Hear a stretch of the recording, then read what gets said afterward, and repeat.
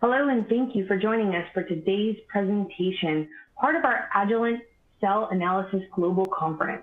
I'm Susie Valdez of Labroots, and I'll be your moderator for today's event. So let's get started. Before we begin, I want to remind everyone that this event is interactive, and we encourage you to participate by submitting as many questions as you'd like during the presentation. To do so, simply type them into the Ask a Question box and click Send. We'll answer as many questions as we have time for at the end of the presentation. If you have any trouble seeing or hearing this presentation, just click on the Ask a Question box located on the far left of your screen. I now present today's speaker, Brad Larson, a field application scientist at BioTek Instruments. For a complete biography on Brad, please visit the Biography tab at the top of your screen. Brad, you may now begin your presentation. Welcome, sir.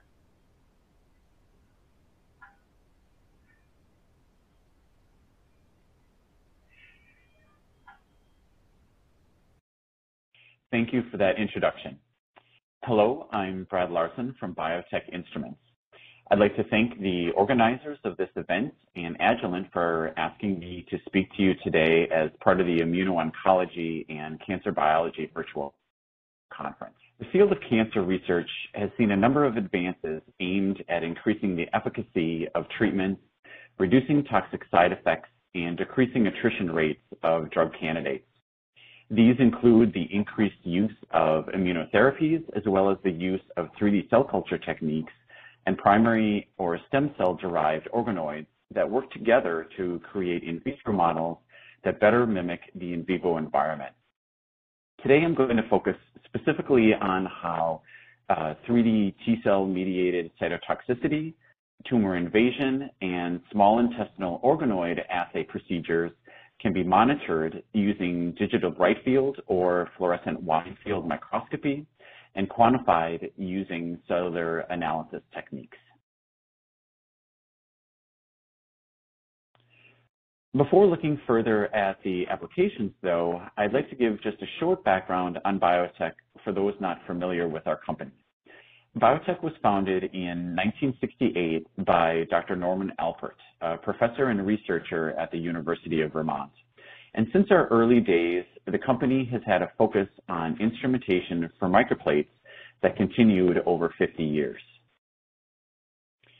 Then in 2019, BioTek became a part of Agilent and is now positioned within Agilent's cell analysis. Throughout BioTek's history, we have focused on four main instrumentation segments: liquid handling, including washing, PMT-based microplate reader detection, robotics to accommodate multi-plate applications, and finally imaging and microscopy. With the variety of instrumentation that I just mentioned, we are able to help scientists and clinicians performing research not only in immuno-oncology and other types of cancer, but also research within a wide variety of disease fields, as well as environmental research, agricultural research, and more. So now if we begin to look at the individual applications, the first that I'm going to cover demonstrates a way to analyze T-cell activation as part of adoptive T-cell therapy, and then use the activated T-cells in a downstream T-cell mediated cytotoxicity assay. The entire process consists of three portions that are carried out over an 18-day period. The first is the directed activation of the T-cells. In the second, the target cancer cells are plated in a 2D or 3D manner. And then in the third, the stained activated T-cells are added to the target cells, and the T-cell induced cytotoxicity of target cells is monitored over the next 7 days. So in the next slides, we'll focus on performing imaging and analysis of T-cell activation. The two instruments that were used to complete the project are cell imaging multimode reader and the BioSpot 8 automated incubator. The Citation 5 combines the ability to perform PMT-based microplate reading and automated digital microscopy in one instrument. On the microscopy side, the instrument can capture images using bright field, color bright field, phase contrast, and fluorescence modes. The Citation 5 can hold up to 6 objectives, ranging from 1.25 to 60x, and can also be equipped with up to 4 fluorescence imaging cubes with currently over 20 channels to choose from. The BioSpot 8 is a benchtop incubator that can hold not only microplates, but a wide variety of different vessels. It's equipped with environmental controls for temperature and CO2, O2, as well as a water pan and the ability to monitor humidity. The robotic arm, as you see in the front of the instrument, automatically moves the plates from the BioSpot to the connected liquid handler, reader, or imager at the appropriate time as described in the BioSpot scheduling software. For this particular project, following setup of the T-cell activation assay, the plates were placed into the BioSpot for incubation, and at times the plates were moved to the Citation 5 where bright field imaging was carried out.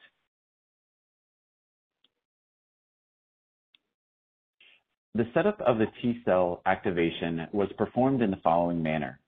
We carried out a directed activation where T-cells are cultured in the presence of the MDA-MB231 target cells, which secrete several soluble factors, including cytokines, to increase T-cell proliferation and sensitize the T-cells to enhance their ability to seek out the specific target cancer cells when used in cell-mediated cytotoxicity applications. However, we also realized that we needed to separate the T-cells and target cells at the end of the experiment to only move the T-cells onto the next portion of the process. So to do this, we incorporated nanoshuttle paramagnetic particles from Griner Bio 1. The particles were first attached to the target cells and aggregated together by placing the 24-well plate on top of a 384-well magnet, creating the target cell configuration that you can see in the picture in the slide. To test the effect of directed activation, to different wells we added varying concentrations of fibroblasts, ranging from 100% target cells and no fibroblasts to 0% target cells and 100% fibroblasts. T-cells were then added to the wells in addition to anti-CD3, anti-CD28, and a range of IL-2 superkine to start activation. An overview of the entire activation process then looks like this. Again, we see the target being added on day 1 and aggregated on top of the 384-well magnet for 4 days. On day 5, media is removed and the T-cells are added along with anti-CD3 and anti-CD28 antibodies and IL-2 superkine to begin the activation process. The plate is added to the BioSpot for 3 days and transferred to the Citation 5 every 6 hours to capture bright field images of each well to monitor activation before being transferred back to the BioSpot. On day 8, the plate is again placed on top of the 384-well magnet, spent media is removed, and fresh media with antibodies and superkine is added. Activation continues for another 3 days before the plate is placed back onto the 384-well magnet a final time, and T-cells are removed for staining. The IL-2 superkine that we used was from Adipogen. It is a variant of IL-2 that contains mutations to allow the superkine to bind to IL-2 receptors with a high affinity. And the reason for using this superkine is that the end result of the mutations is that compared to native IL-2, the superkine provides superior expansion of cytotoxic and effector T cells, which elicit a diminished toxic effect on those cells during the activation process. So then for imaging, in order to capture images of the entire well, A 12-row by 10-column montage was set up in the Gen 5 imaging procedure. What you're seeing here in this slide is a portion of that montage. Then, following the completion of each imaging iteration, performed every 6 hours, the images were stitched to the image processing step also in Gen 5. As images were captured kinetically, you can also create movie files to visualize the effect of the treatment in each well. The kinetic images I'm going to show you on the left were from a well seeded with 500,000 T cells, followed by antibodies and 100 nanograms per mil IL-2 superkine, while the images on the right were from a negative control well, again seeded with 500,000 T cells and antibodies, but no IL-2 superkine. So I'll start those movie files now. And as you can see from the kinetic image movie file, there's a dramatic increase in T cell proliferation and cell clumping in well plus IL-2 superkine, which is as expected, as increased proliferation and clumping are a common phenotypic indicator of T cell activation. To quantify the level of activation, confluence measurements were conducted on captured images. Using an image analysis step in the Gen software, a threshold signal in the bright field channel is established. The way this is done is that a line can be drawn across a portion of the image to see the actual signal in areas of background and areas containing cells, which you can see was done here on this slide.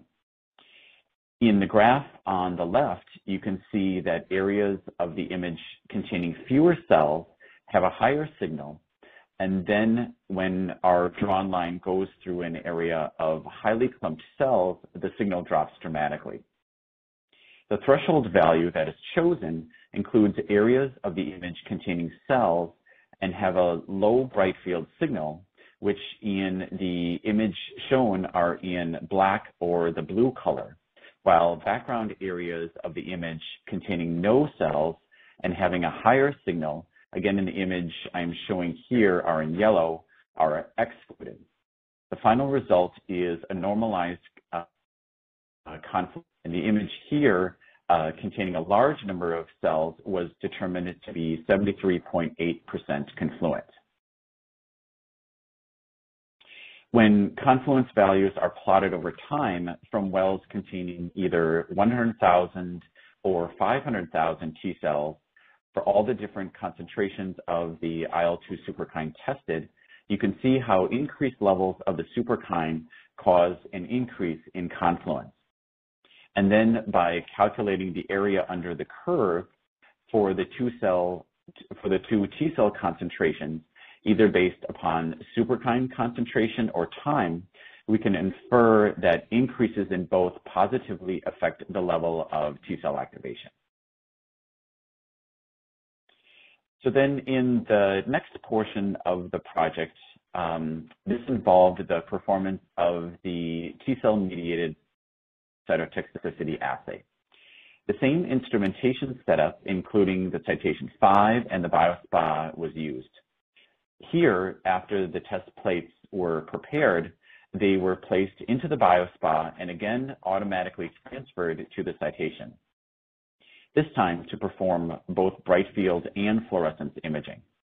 Using those images, cellular analysis methods were run to determine T cell-induced target cell cytotoxicity over time. If we look back to see how this fits into the original project workflow, we see that on day 9, the target cell model, which included co-cultured fibroblasts, was added to the spheroid plates and aggregated together for 48 hours to create the 3D model. The same was repeated on day 10 in 2D. Then on day 11, T cells were added to the ratios of 20:1, 10:1, or 5:1 compared to the number of co-cultured target cells. The plates were placed into the biospa, as previously explained, and automatically transferred to the citation every 4 hours, this time to perform the bright field and fluorescent imaging. This continued over a 7-day period. The layout here shows the different combinations that were tested in the cell-mediated cytotoxicity assay. T cells that were activated using different levels of directed activation, as indicated by the different colors, were combined with target cells at varying ratios, as indicated by the different letters. This made for multiple combinations to be tested, including a no T cell negative control for each set of conditions. Images were captured every 4 hours using 3 different imaging channels to capture all cells in the co-culture, the propitium iodide channel to image necrotic cells, and the Cy5 channel to distinguish cell tracker deep red stained T cells from the other cell types. The first step when looking at the overlaid images of the 2D and 3D cultured cells was to confirm that T cells bound to the target cell models and then induced target cell toxicity. As you can see from the overlaid bright field Cy5 2D cell image at the top left of the slide, the T cells are clustering around the target cells within the image. For the image of the 3D cultured target cells at the top right of the slide, you can also see a number of T cells binding to the 3D. What is also interesting here is that you can see that the rest of the T cells are moving towards the tumoroid. When we look at the overlaid bright field propitium iodide images at the bottom of the slide, we can also see necrotic cells at the same positions of T cell binding, as witnessed by an increase in propitium iodide signal at those same locations. When looking at images captured over time, this time we're just looking at overlaid propitium iodide and Cy5 channels to better see the labeled T cells and induced cytotoxicity.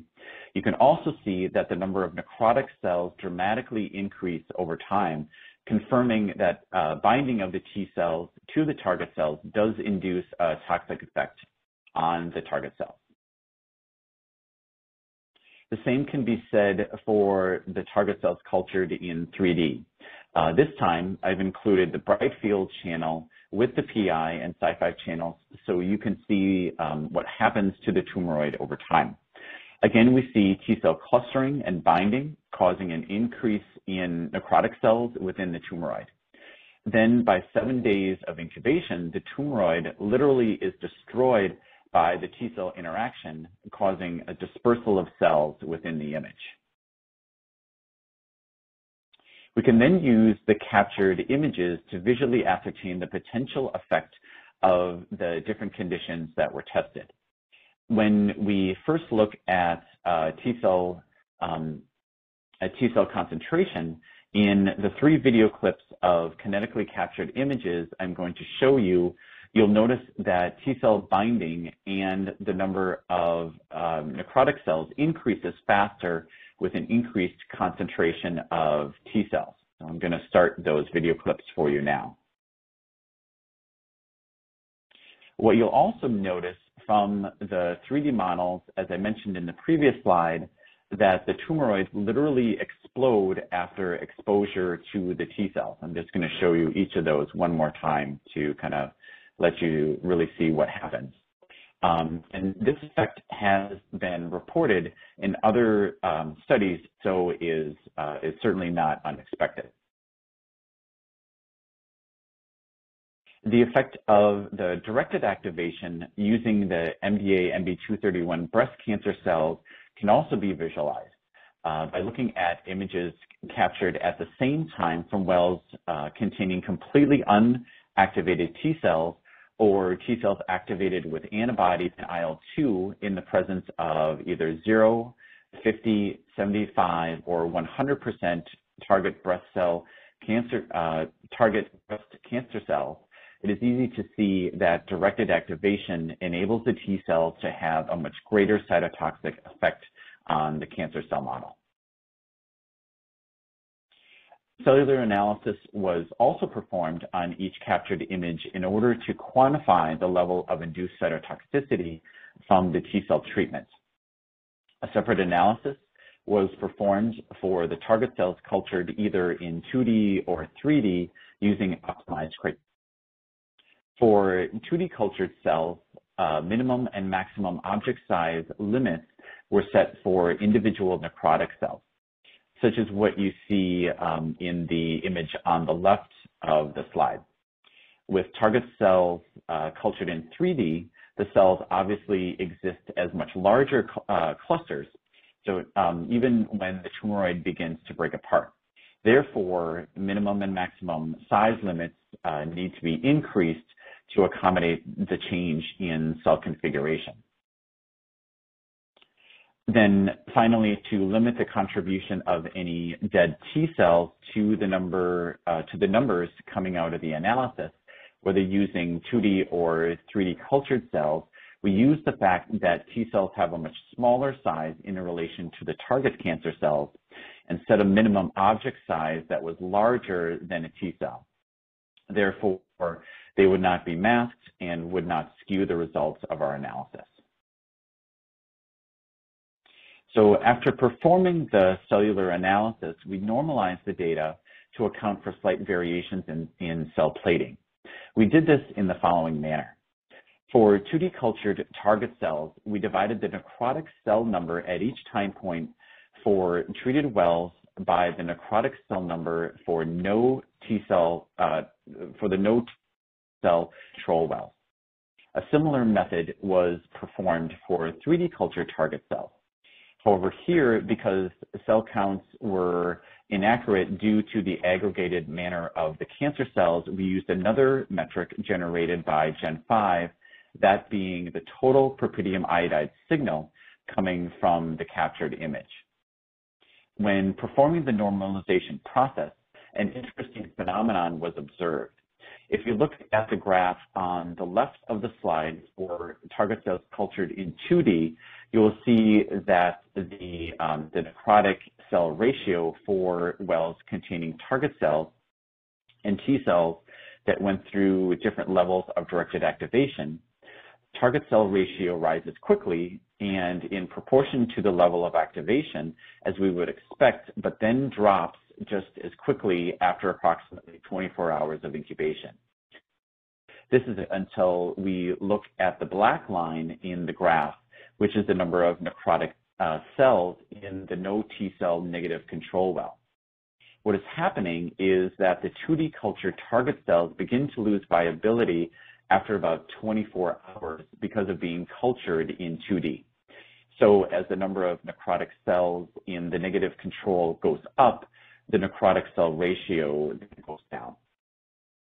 If we look at the graph on the right side of the slide, however, for target cancer cells cultured in 3D, we see that the cancer cells in the no T cell negative control wells maintain a much higher level of viability throughout the entire process. Therefore, the ratio of PI signal from treated wells compared to the PI signal from negative control wells increases over time as we would expect. These results are a really great example of this type of long-term T-cell mediated cytotoxicity experiment makes the most sense using a 3D culture cancer cell model. In the 2D culture model, it is difficult to have confidence after only 24 hours. However, with a 3D cancer cell model, one can be confident in the data generated all throughout the 7-day incubation period.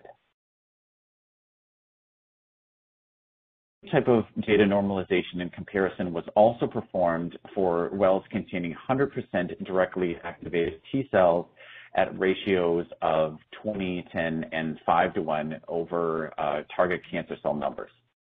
The effect of higher T cell ratios is quite obvious, causing a higher necrotic cell ratio for 2D cultured cells and a faster induction of target cell necrosis in 3D cultured cells.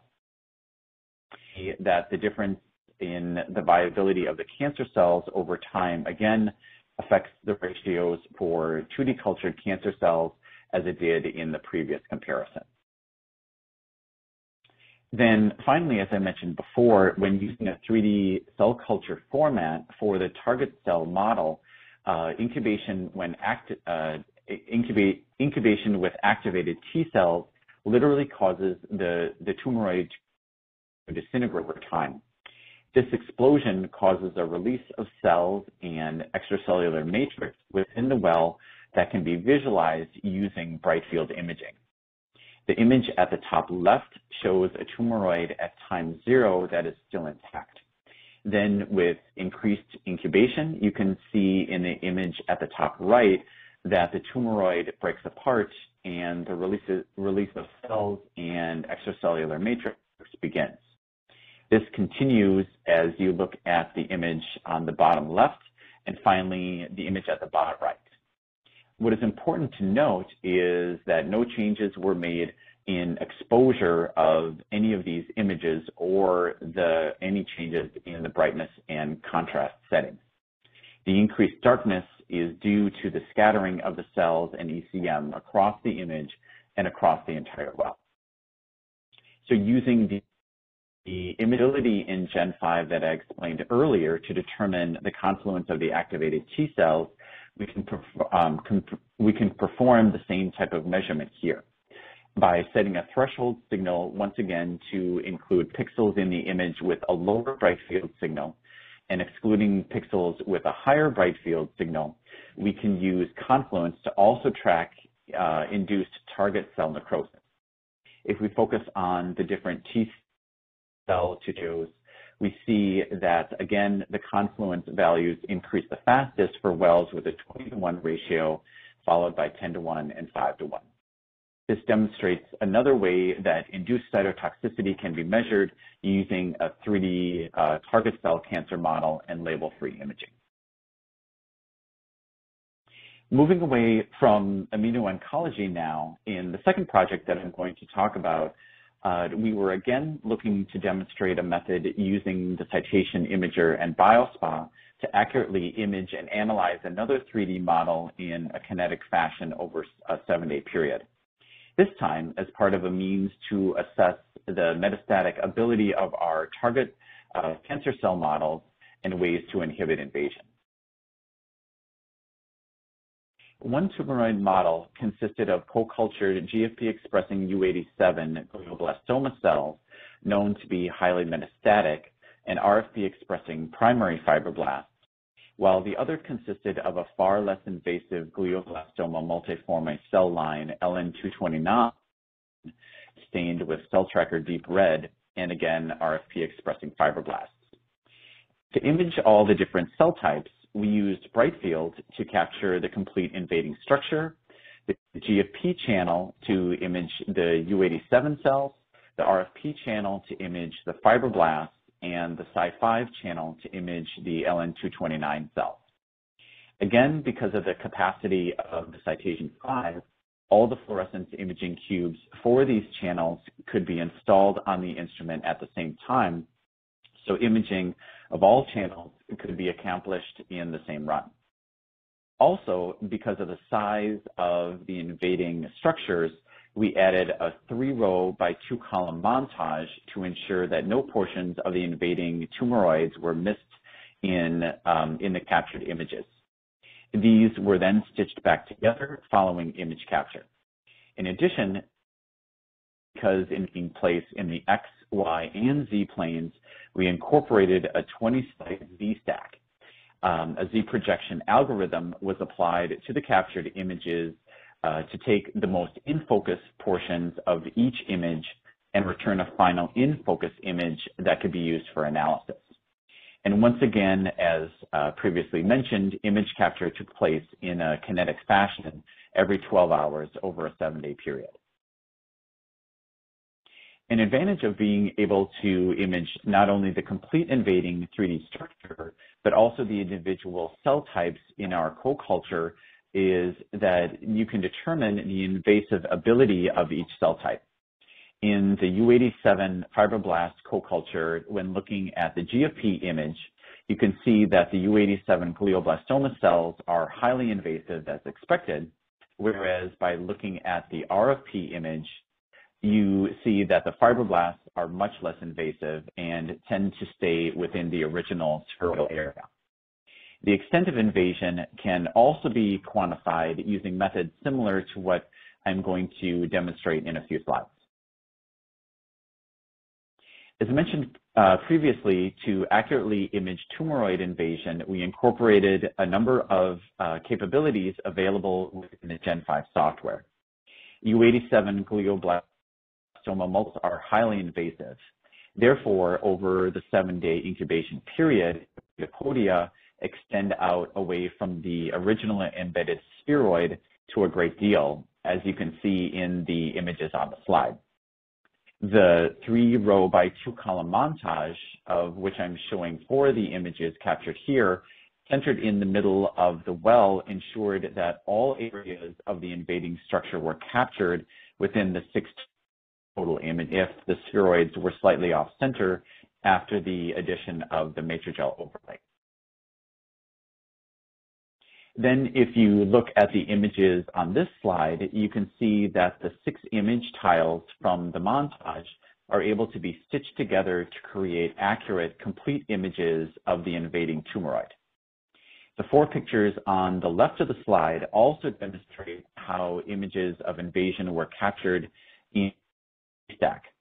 20 total slices were taken, but I'm only showing 4 here for simplicity's sake. You can see at the different Z heights that various portions of the structure are in focus. Then when we apply the Z projection algorithm to create the final stitched Z projected images, on the right side of the slide, you can see how all portions of the tumoroid, including the invatopodia, are in focus.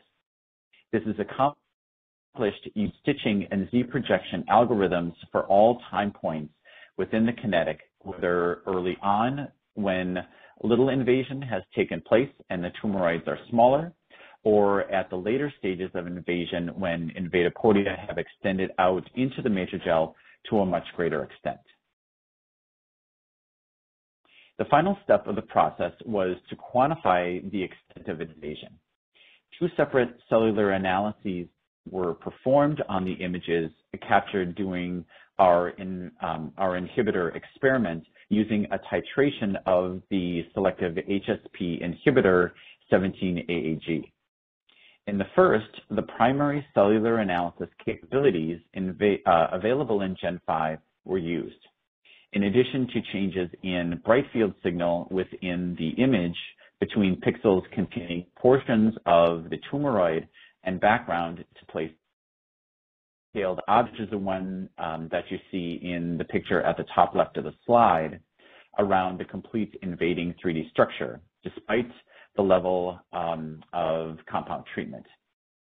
When the area at each time point is normalized to the original area of the tumoroid at time 0 to create a ratio and then plotted over time, you can see how the different concentrations of 17-AAG inhibitor inhibit invasion in a dose-dependent manner. A second cellular analysis was also performed using the primary and secondary cellular analysis capabilities available in Gen 5 to measure the area solely covered by non-invading cells within the tumoroid. In order to determine the metastatic ability of 3D in vitro models, whether uninhibited or following treatment, it is important to be able to distinguish between area covered by cells within the original tumoroid and that covered by invatopodia. As the more densely packed non-invasive propagating cells appear darker compared to invatopodia in a bright field image, as you can see by looking at the outer edges of the tumoroid in the top picture, closer to the yellow object mask, this additional change in signal in the original placement of a secondary mask to exclude the invading areas of each tumoroid and separate the area covered by the 2 portions of the entire 3D structure. By applying the secondary mask around non-invasive portions of the tumoroid, differences in the invasive qualities of the two glioblastoma multiforme cell types that we tested then become clear. The area covered by invatopodia for U87 fibroblast tumoroids increases dramatically over the 7-day incubation period. LN229 fibroblast tumoroids, by comparison, show little increase in invatopodia over the same time. This dual analysis, therefore, has the potential to determine not only how rapidly tumoroid cells are propagating, but also the invasive nature of the cell model.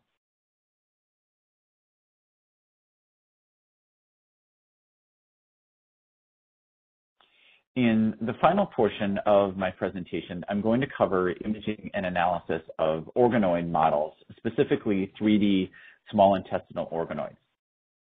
Organoids made from primary cells or stem cells or excised from primary tumors are being used with greater frequency as they not only take advantage of the benefits of being cultured in 3D, they also contain appropriate cell types that have not been immortalized, potentially introducing unwanted changes in cell function.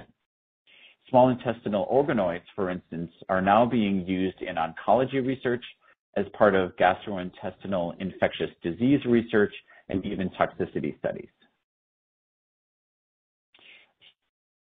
Intestinal by embedding intestinal crypts or stem cells into matrigel or collagen form three-dimensional structures throughout the well within the hydrogel. Therefore, it's necessary, again, to be able to image the organoids using a Z-stacking procedure. The movie files made from Z-stack images show how different portions of the structure, including budding like structure, captured at the varying Z heights. And I'm going to show you those movie files now for two organoids that we captured using bright field imaging. Again, I'll show you that one more time.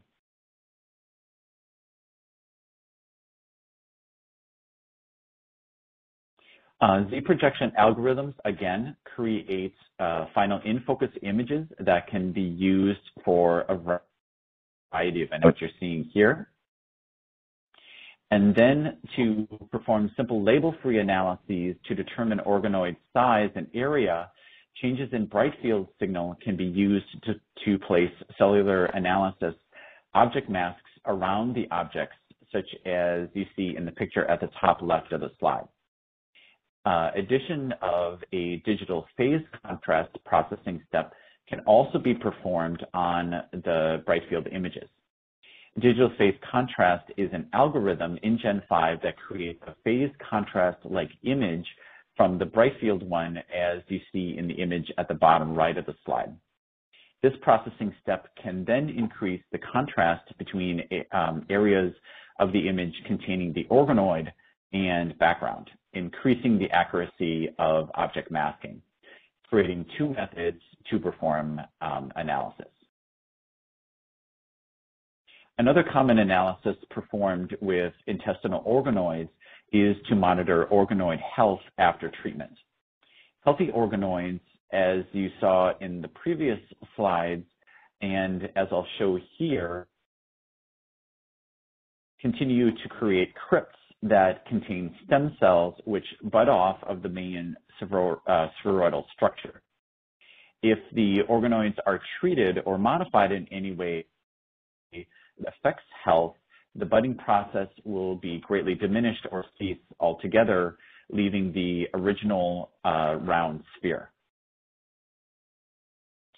So then to perform the analysis, even though you're seeing a DAPI RFP bright field channel overlay in the picture on the left, only the bright field image is required. Masking of the organoids is performed as I explained in the previous slide, and then a custom metric is created in the Gen 5 software to create or to calculate spikiness, which takes into account the area and perimeter of each masked object.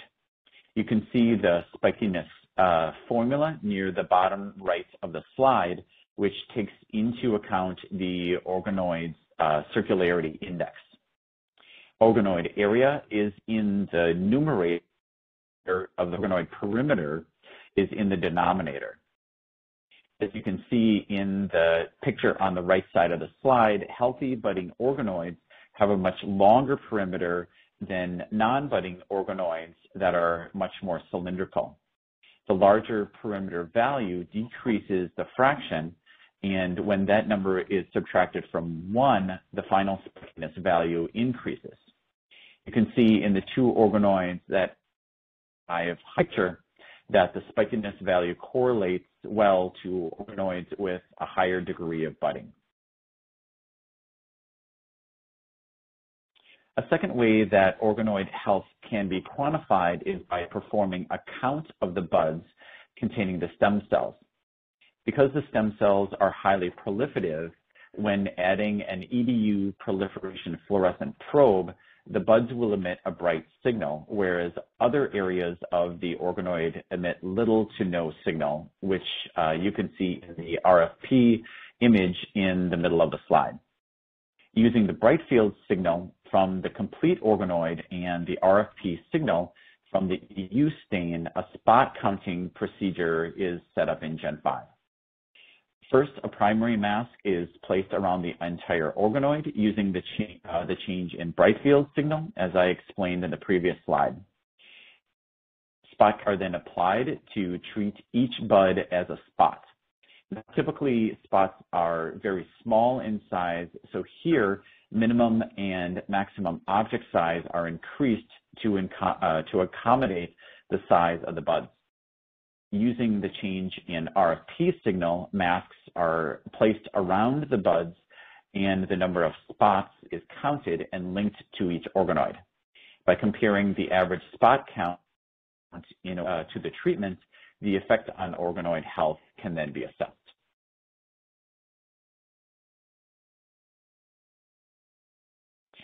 So in conclusion, the Citation 5 or Citation 5 in combination with the BioSpa provides easy to perform, robust methods to perform a variety of oncology applications.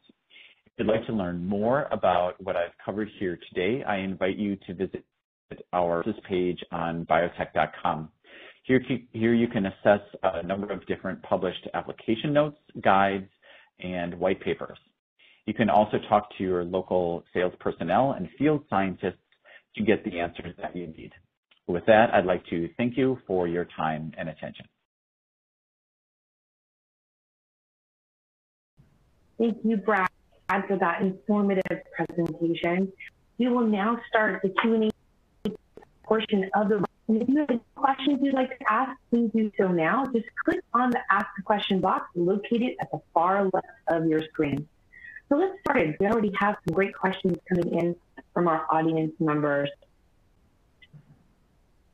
Our first question is cell-mediated cytotoxicity experiment. The T cells were labeled with a fluorescent dye. Could other cell types in a co-culture also be stained? Thank you, Susie. That's a great question. So the answer is yes.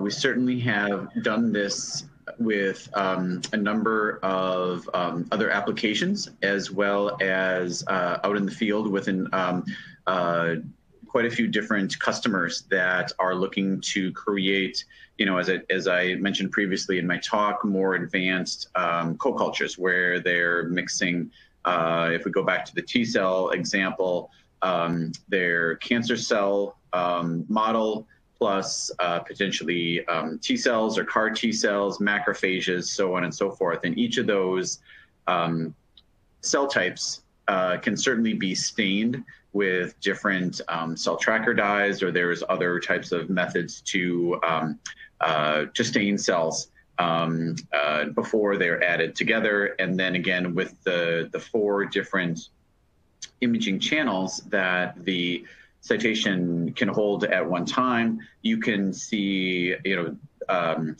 the combination of all the cell types together with something like bright field, or you can use the individual fluorescence channels to see the effect of each individual cell type in a cold culture. Thank you for that. And for tumor invasion tracking, if you wanted to track invasion for, let's say, an extended period of time, such as longer than 7 days, does BioTek have a solution to keep fresh media on the invading tumoroid? Another great, right, yep. Another great question, and this is something that's asked of us quite a number of times, whether that's for people looking to do tumor invasion, or if you think about other types of applications that take a week or weeks at a time, like stem cell differentiation, the induced cytotoxicity applications. Again, those can literally take weeks. 21, 28 days is not uncommon. So of course, it's one thing to put cell models, whether they're 3D or 2D, into into an imager and an incubator. But of course, even with 3D, after a certain amount of time, the media starts to lose the components that the cells are going to need to maintain viability. So what we can do actually is whether we combine this as kind of an online system with the BioSpa and the citation that I talked about earlier.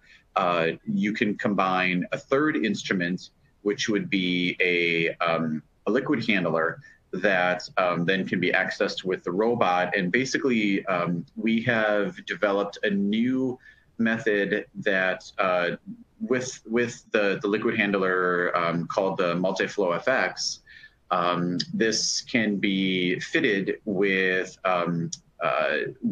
peristaltic pumps and cassettes that are specialized to work with unattached cell models, such as obviously 3D cell models, which are unattached and free floating in a well, or with the high interest in immuno-oncology with immune cells, which obviously are suspension cells, so are not going to be attached as well. And the caveat of using this system is that with the peristaltic pumps, you have the ability to have a very fine control of the aspiration speed and the dispense speed of the liquid, either coming out of the well or going into the well. And you can also move the pins, the tubes that are going to be used for aspiration and dispense away from the cell model to make sure that you're not aspirating the cells up, obviously during the media exchange, to avoid that. So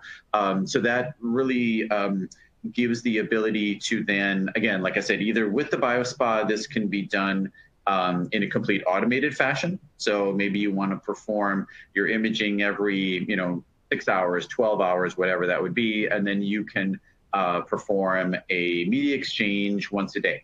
And all of that can be programmed. Now, if you don't want to have that level of automation, then you can just have the Multiflow FX by itself. It's a very small instrument. It's maybe about 2 feet by 1.5 feet by about 1.5 feet. It can easily fit into a tissue culture hood and be run as a standalone instrument as well. So it really, again, gives you the ability to maintain viability by being able to put on fresh media when needed, but without having that worry of, am I going to lose my cells when I'm performing these media exchanges? Thank you for that. And we have time for one more question. Does BioTek have experience imaging primary patient tumors? Right. Another great question, because obviously, all day long, people have been talking about using, cell models and more advanced techniques to be able to perform your in vitro testing in a way that's really getting as close to an in vivo model as possible. Really, of course, that's the name of the game when you're looking for, for developing new treatments for cancer treatments, for different types of cancer. So we certainly have had a number of researchers that are using our instruments, not just use, again, in my last example, I talked about organoids that were created from stem cells, but literally what they're doing is they're working in cooperation with a hospital or clinic where, they are having, tumor biopsies that are then, taken to their lab, whether that's at the university or in a pharmaceutical biotech setting, and then they're taking small portions of that, either putting it in the wells of a microplate or on a dish or on a slide, and then performing that type of imaging again, which obviously is a three-dimensional model. It's not necessarily a sphere, but it's still a three-dimensional model. So yes, we certainly can do that. And then certain different probes can be added to enable to see different again, certain cell types or certain phenotypic types of effects with the these primary cancer tumor models. So yeah, I would we have lots of examples of this, and like I said, the other things that I've talked about in the presentation. So I guess maybe to close, before we close, I'll just mention one more time that if anybody would like to learn more, certainly, a great place to start is our website, and you can look at all the different applications. But we have really a great wealth of field scientists, not only in the U.S. but all across the world, that can certainly help you out and answer any questions that you might have. We all work together as a team to make sure that you're getting the information that you need, and the most out of the instruments that you're using. I want to thank you again, Brad, for sharing this information with us today. Brad Lawson, thank you. And I want to thank our audience for your questions and for your participation. Have a great day. Until next time. Bye-bye. Thank you, everyone.